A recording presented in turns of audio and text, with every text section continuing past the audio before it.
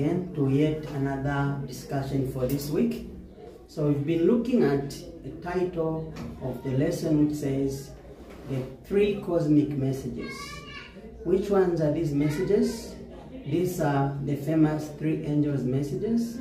This is the message fit for people in their end time. And so we've been dissecting the first part of Revelation chapter 14 verse 6 to 12 in the last 6 lessons, and today we're still on that very part of that, the first angel's message, which is worshiping the Creator. So first and foremost, we already saw that the hour of judgment has come. Yes, we saw the hour of judgment started at 1844, when also, which is simultaneous with the anointing of the, not the anointing, sorry, but the cleansing of the sanctuary. So the sanctuary was cleansed in 1844 when Jesus moved from the holy to the most holy place. So right now he's standing for us in the Holy of Holies, pleading our case to the Almighty God, and so he covers us in judgment. This is why today's lesson is talking about worshiping that Creator. Why should we worship? And what is worship in the first place? According to the dictionary, worship is a feeling or expression of reverence and adoration of a deity. It's part of a divine being or supernatural power, somebody who's above us. That is worship. So now, why should we bother worshiping God? There are several reasons we'll come and see in the lesson. But then there are certain things, ladies and gentlemen, brothers and sisters, that we take for granted. One of these is the fact that we're still alive. When you wake up in the morning, you see the sun rising. In the night, you see the sun setting and the moon and the stars shining in the night. What does that tell you? When you go to sleep, and you are able to sleep for 8 to 12 hours in the night without any consciousness of what is happening around you, and yet you are able to wake up in the morning as if you were still working, what does that tell you? Do you take it for granted and think it just happens coincidentally? Not at all. Today we are looking at the fact that there is a master designer of everything that happens, and that is a Creator. So this Creator fashioned everything that we see today. The seas were created by Him, the oceans, the plants, and we human beings were also created by Him. Both female and males were created by the Creator God. So this Creator is who we are studying today. We are talking about worshiping Him. Since He made us, He deserves our adoration. He deserves praise and thanksgiving. And yet, there are some theories today that are opposed to the creationist view of our existence. One of them is the very famous evolution, which teaches that creation never just happened. There's no supernatural being behind creation. Everything happened randomly, from confusion and order, death and sin, struggle, and the struggle for survival created things. This is not correct. We'll come and see. We want to see the reasons why evolution is actually not supposed to be talked about in the first place. It disapproves the very Creator, and it shows us as if we are a product of confusion, which is different. The Bible tells us we are wonderfully and fearfully made. God made us in a wonderful and fearful manner, and so this is what we believe as Seventh-day Adventists. And indeed, every well-meaning human being should believe in that. So, one of the reasons we have to worship the Creator is that this Creator is a companion in tribulations. When you are in problems, there is that friend who sticks around. There is that friend who's around you. When you go to the book of Revelation chapter 1 verse 9, Revelation chapter 1 verse 9, this is the very last book of the Bible where Jesus appeared to John, the Apostle John, and he showed him some things that would prove very important for us today. So Revelation chapter 1 verse 9 says, I, John, who also am your brother and companion in tribulation and in the kingdom and the patience of Jesus Christ, who was in the isle that is called Patmos for the word of God and for the testimony of Jesus Christ. So John was there, and Jesus was with him in the island of Patmos when he had been, exiled. We know all the disciples underwent a lot of tribulations. Some of them were killed, some of them were fried in pots of boiling cooking oil, some of them were crucified, different dates. John was sent to the island of Patmos as a way to separate him from the other humans. So he lived there, and Jesus did not leave him alone. He was with him. John is also with us in spirit in the tribulations. He's our companion. Even Jesus was with him. So Jesus visited him. So here we are looking at it. This is a message of hope, okay, for every generation, but especially a message to prepare God's last day people for the coming of Jesus. The fact that Jesus is a companion in problems is the fact that we need to feel comforted in our own problems. But here, we are not talking about self-generated problems. When you go to steal and you get to be caught, will Jesus proudly be with you? Well, he may, but it's not his obligation. You have been caught stealing, and you are facing the wrath of your problems.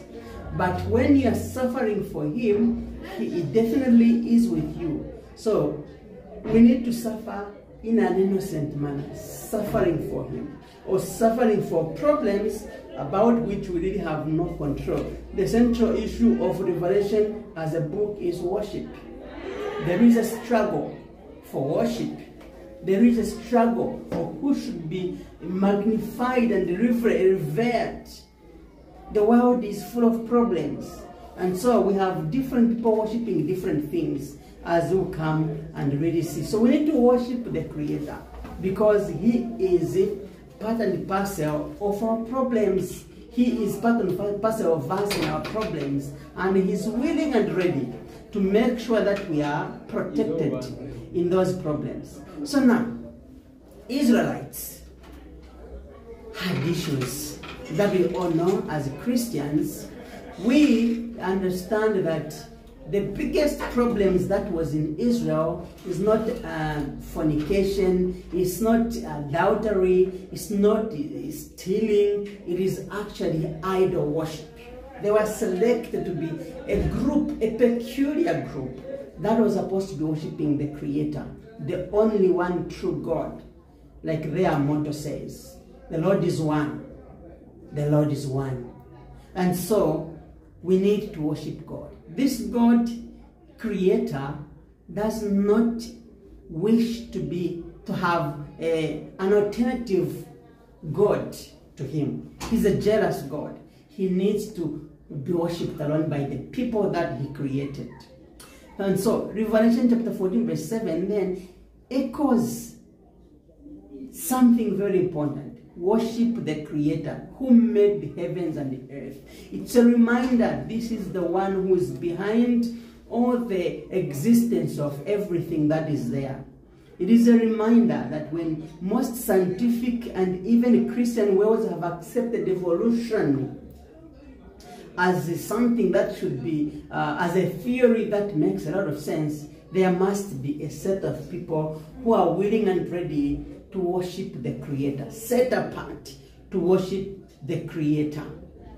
God is our Creator. There are so many things we see. There are things we cannot even understand in the universe that he created. How big and amazing the sun is. The shining stars and galaxies in the universe are too numerous to mention.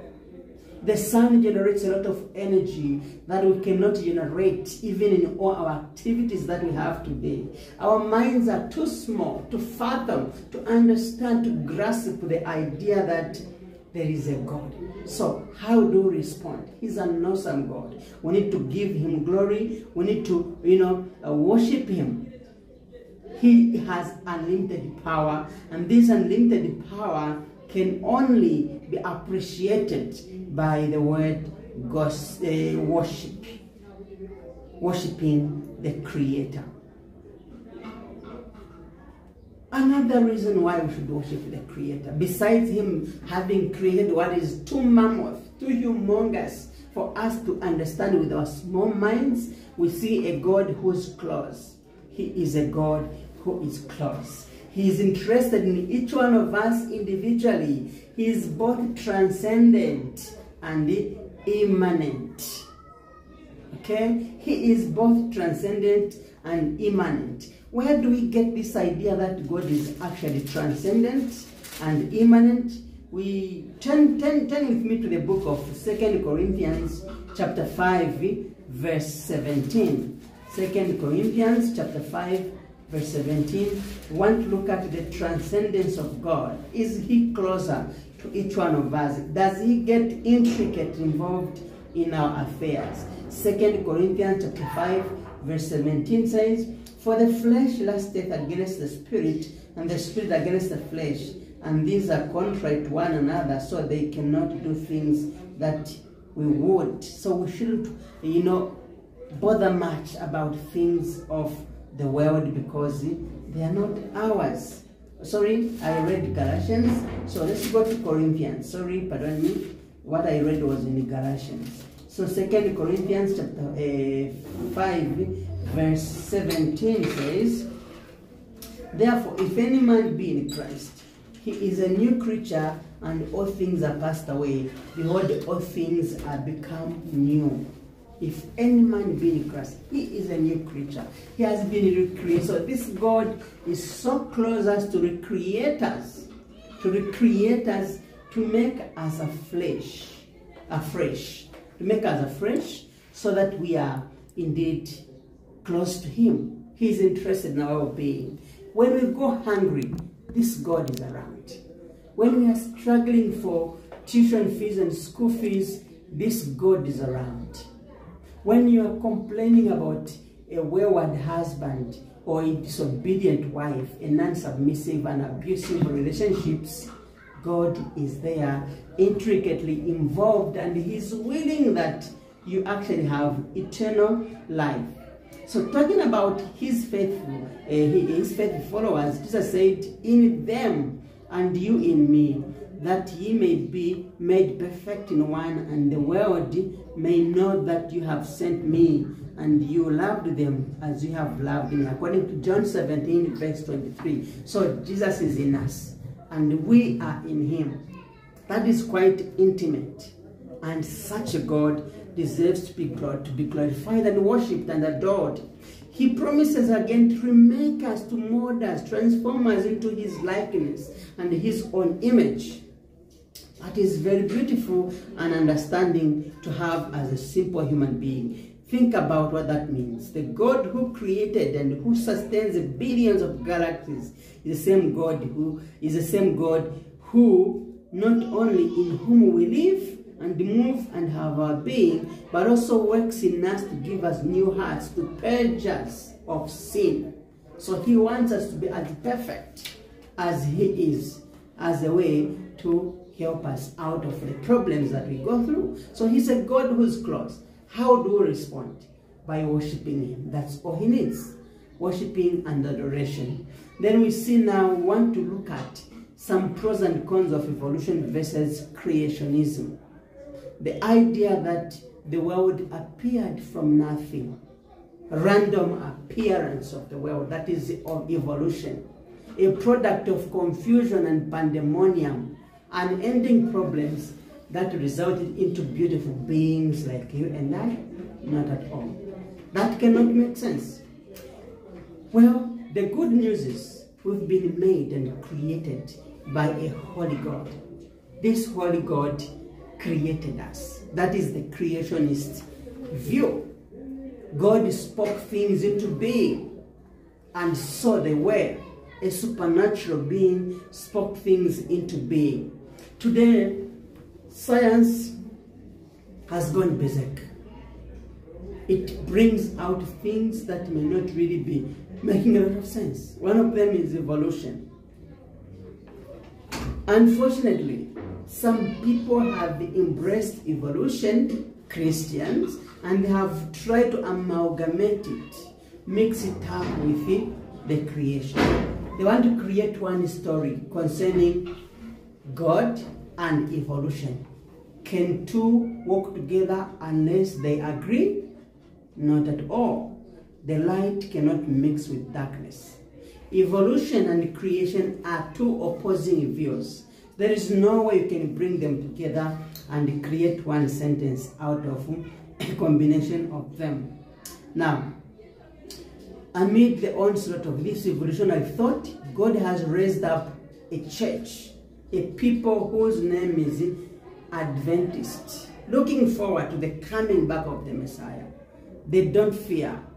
This church, this group of worshippers, is concerned with the well-being of all human beings. And this is why they have a message to bring to you and I today, to say, worship God and the creator of the universe. Okay, so look at how closely tied Jesus and the creator, Jesus as a creator and Jesus as a redeemer are. He is a creator. He made everything. The Bible says, in him all things were made. And then he's a redeemer. The very creator came down on earth to die for the people who he had created, and they got to sin, earning themselves a death sentence from the Father because of his impeccable justice system that cannot bend for any human being. But Jesus managed to die the death we are supposed to die. So he's our Redeemer. So the moment that his role as creator is diminished by evolution or anything else, his role as our Redeemer also comes into question as well, because they are intricately linked. Jesus comes to redeem us from sin, from death, from suffering, and from violence. This is what we are redeemed from. And yet evolution says sin, death, suffering, and violence are the very means of creation itself. A product of confusion. This cannot match. So these two cannot work together. Evolution and creation cannot work together because they are two different. One is on the North Pole, the other is on the South Pole, and they cannot meet. Mixing them is a big error. It's a dangerous lie. It cannot happen. And what makes it even worse is that evolution mocks the idea of Jesus' death on the cross.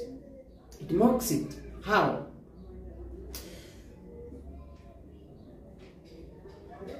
Paul inseparably links the introduction of sin by Adam to the death of Jesus. There is a link then between Adam and Jesus.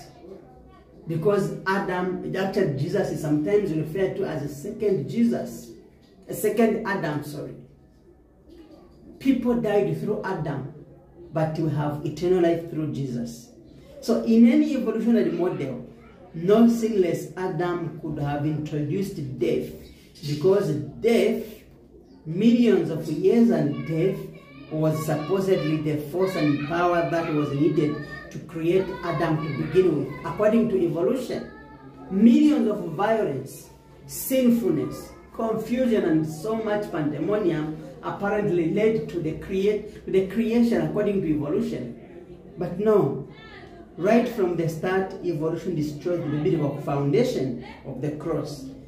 Seventh-day Adventists called the world to worship the Creator and stand as a living witness against this error. So we are calling upon everybody to stand on the side of the truth. The truth that all what we say, the majesty that we see. When you see a tree growing slowly and slowly until it becomes big with big branches, bears fruits and we eat it. When you see rivers flowing to and fro, pouring into the ocean. When we see a child being conceived out of just a sperm and an egg, thereby confusing to become one cell, and then this cell dividing and becoming a big human being, a president, a preacher, or any ordinary human being, this actually causes us to fall on our knees and worship the one who is behind this one. It can't happen by mistake, not at all. It's not a product of confusion and pandemonium. It is a product of great design. There is an architect of this world and whatever is in it. So the gospel is indeed the means by which judgment will come. Nobody will be judged without hearing the gospel, as in nobody will be condemned or set alight or set aright without any gospel reaching to them. People will be judged according to what they heard. When the everlasting gospel comes to you, listen and be able to follow its promptings, because the Messiah will not plead forever. Time will come when things will come to an end, and then we will decide whether you are worth eternal life or not. Now, there is one amazing final thoughts. The majestic thought that some creator, the one who created the heavens and the earth, actually left his majestic life in heaven to come and die on the cross. So the creator on the cross. How can a creator die? Why should he die? So this should actually call for more reasons to worship God. We have already seen, but it's worth looking at again and understanding that our Creator is also our Redeemer. The God who made us is the same God who redeemed us. Why? Because he sent his Son. Actually, the same Christ was in heaven during creation. He also came to redeem. The God who said, "Let us make man in our image according to our own likeness," is the same one who on the cross cried out, "Eli, Eli, lama sabachthani." This is amazing news. Amazing news. A creator who also dies for his people. It's amazing indeed. Let us read the book of Colossians, chapter 1, verse 16. We hear what it has for us. Colossians, chapter 1, verse 16. In the book of Colossians, chapter 1, verse 16, and it says, "For by him were all things created." By who? By Christ. Were all things created, that are in heaven and are in earth, visible and invisible, whether they be thrones or dominions or principalities or powers, all things were created by him and for him. This is Christ we are talking about. Everything was created for him and by him. So this is one side of his everything which was made for him and by him. What about the other side of Christ?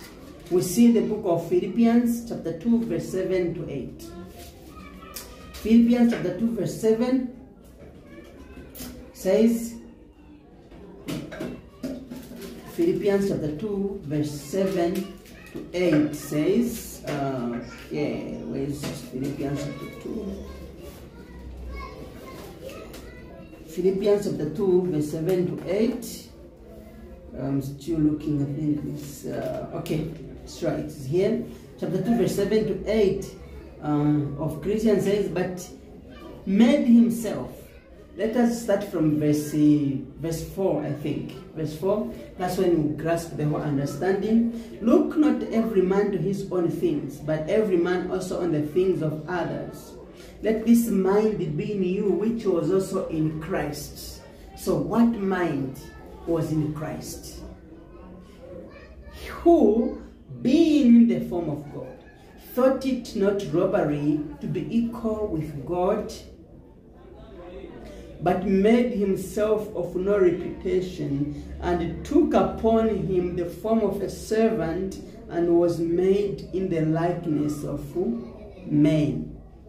And being found in fashion as a man, and he humbled himself, and he became obedient unto death, even the death on the cross. Hallelujah.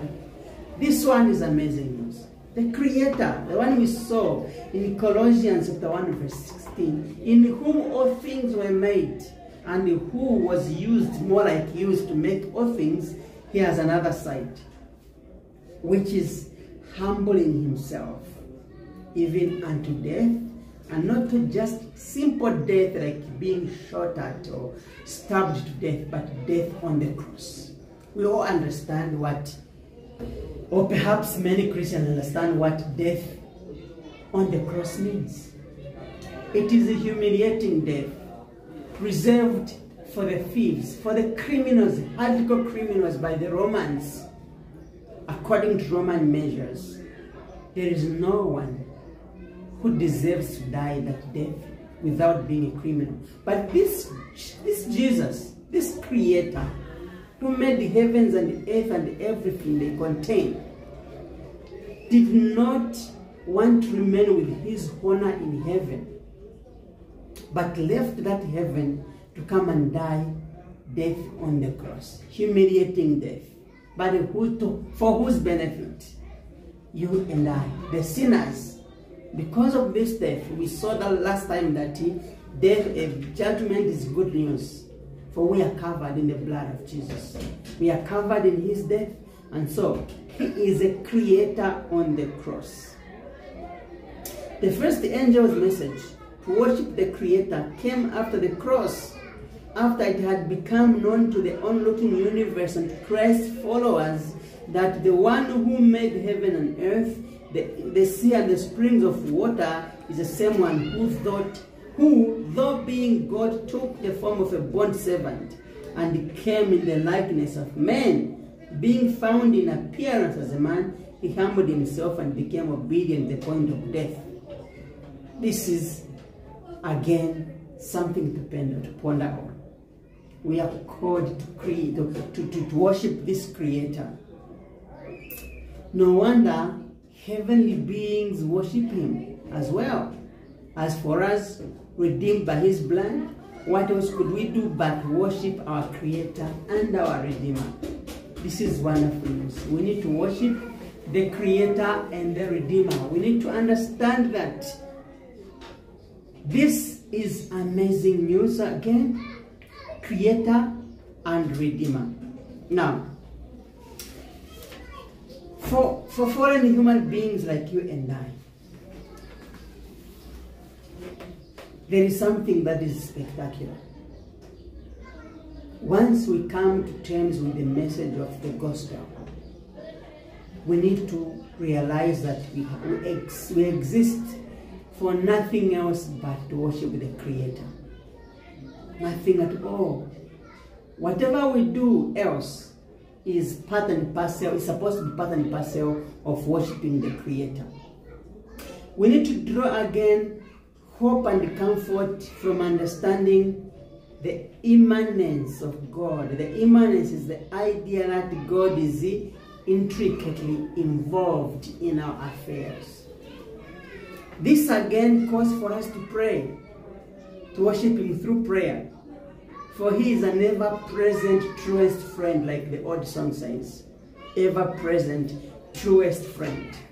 And because he is ever-present, truest friend, we can open up to him however we want. We don't fear anything. Because we worship him. He knows us by name. The Bible says, brothers and sisters, that he even knows the number of hairs on our head.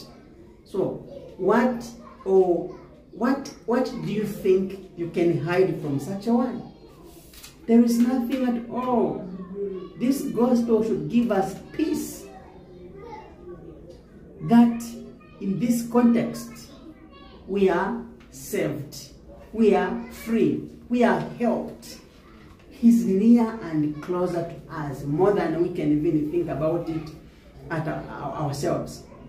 There are so many testimonies I personally can give about the closeness of God. He's been nearby me, intricately involved in my affairs, in my education, my professional career, in my family. He's been closer. And so I am awed by the fact that he is closer. So I desire to worship him. I struggle, to feel anything that separates me from worshiping this Creator.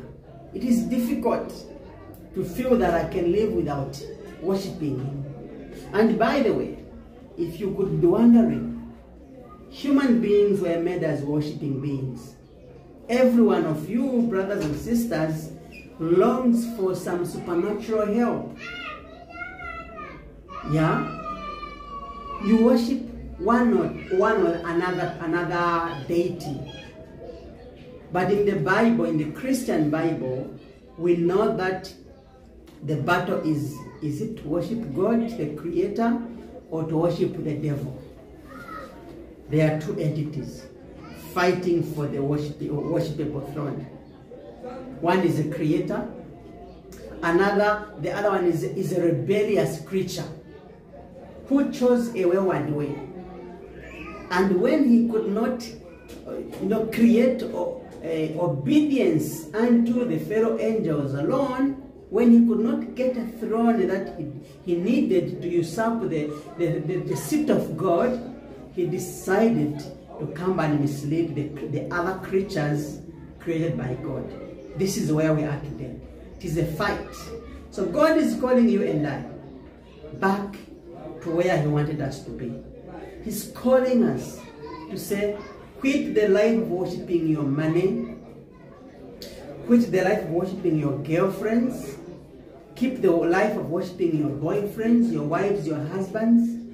Quit the life of worshiping what you have made with your own hands and worship the Creator who made you. Don't worship technology and social media. No, worship the Creator, because he is the creator of social media. That should give you comfort to say, if I am worshiping God, I am actually on firm grounds. So may God help us to come to him and worship him. Remember, we can do nothing without him. We can only do everything through his enabling power, who is the Holy Spirit, given to us as help to be with us in times of trouble, in times of happiness, in times of sadness. This Holy Spirit is there, and we ought to call upon him to help us worship the Creator. Shall we pray?